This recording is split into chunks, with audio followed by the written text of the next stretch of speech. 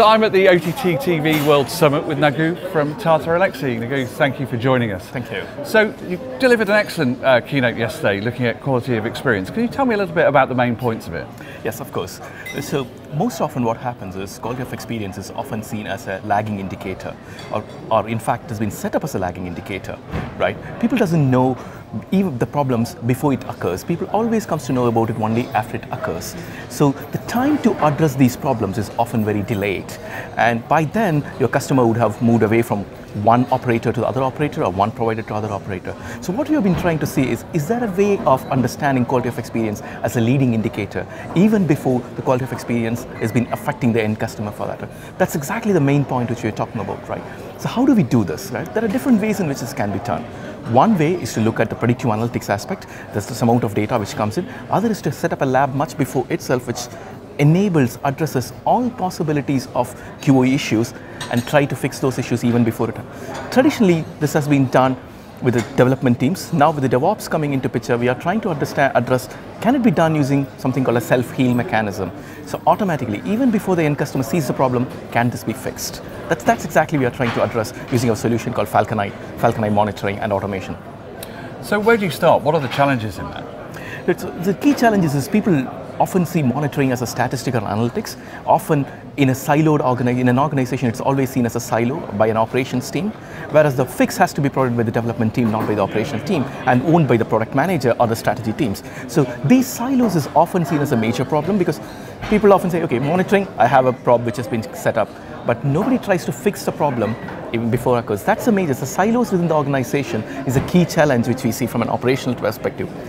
On the technical perspective, what happens is because of the number of devices which is out there in which people are consuming the content, it could be an Android, it could be an iOS, it could be set-top boxes, it could be an Xbox, PS4, people can't test and validate even before it goes on in that particular scale. So that's where our solution is trying to address these challenges as well. The diversity of devices which can be addressed much effectively in a lab and simulated all possible solutions much before it hits your market.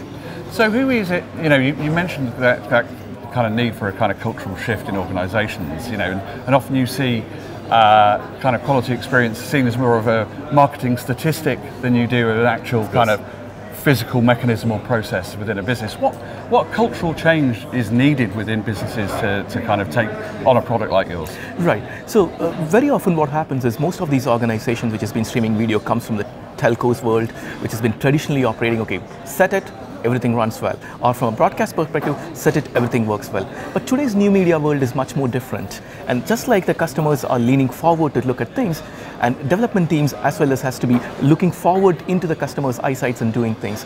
So enabling the product managers is one of the key aspects which we often tell the customers. Enable your product manager. Often the product manager is a tick box assignment in these companies, but if you can enable them with the right set of statistics, enable them to question rest of the teams, that's the key first step you get into.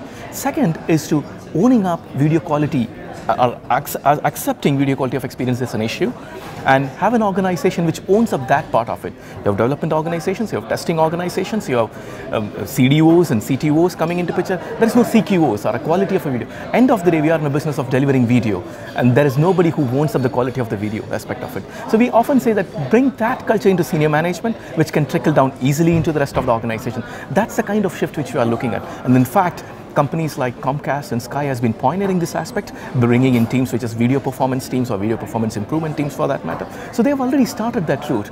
If the rest of the world can start going into that world, it's much more easier. And then finally, what's your elevator pitch? What puts your product above other people's? So proactively identify and assess quality of experience issues even before those occurs can reduce a lot of money which you would be spending on CDN unnecessarily. That's a key message. Brilliant, Nagu. Thank you very much for your time. Thank you.